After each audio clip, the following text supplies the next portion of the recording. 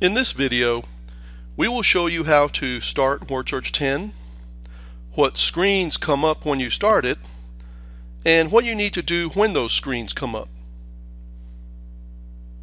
When you finish installing WORDsearch 10, you should get a shortcut icon for it on your desktop. You may even get one on your Windows taskbar down here. If your computer is a Mac, you will find the WORDsearch 10 shortcut icon in the Applications folder. To start the WORDsearch 10 program, just double-click on its icon. I'm going to do that now and show you what to expect when you start WORDsearch 10 for the first time. When you start WORDsearch 10 for the first time, you may get a message asking you if you want to download an update. If you get such a message, it will look like this one here. So when you get a prompt to download our update, we recommend that you click on this button here that says, "Yes, begin downloading." I'm going to do that now and allow the update to download and install so I can show you what to expect when you download our update. Our updates contain new patches, new fixes, and sometimes they even include product enhancements.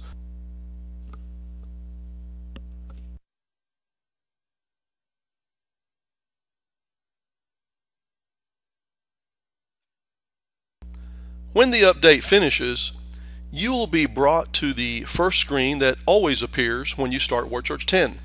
This screen is called the Easy Start screen. The Easy Start screen contains items such as the news window, which displays advertisements about our books on sale, as well as links to get those books. The Easy Start screen also contains the button Start WORDsearch Bible. Clicking on this button will take you into the library where you can open your books and read your books, write up a Bible study, or prepare your sermon. But please note, you may not be able to read any of your books or prepare any sermons at this time because when you download WORDsearch 10 over the internet, it does not come with any books. Unless you already have your books on this computer from a previous version of WORDsearch, or you installed one of our disks that already come with books, there will not be any books in your library. You will have to unlock your books first and then download them. But at this time, the most important part of the Easy Start screen that I want to point out is this area in the upper right corner. It's called the Sign In area. You see, number one, you have to be signed in to use the program. Number two, you have to be signed in to get your books. And number three, you have to be signed in to connect to the full WORDsearch experience. So, at this point, when you start WORDsearch 10 for the first time, we recommend that you sign in. And I'll do that right now. The sign-in process requires that you type in the email address that we have on file in your WORDsearch account. It requires you to enter in the password to your account, and the password will be something that you created yourself. And by the way, you only have to sign in once. The program will keep you signed in. Now, if you do not remember your password, or if you are getting an error message that says something like, "The email address and password provided do not match our records," click on this link here, "Forgot your password," and we will email you a reset password instruction document so that you can reset your own password.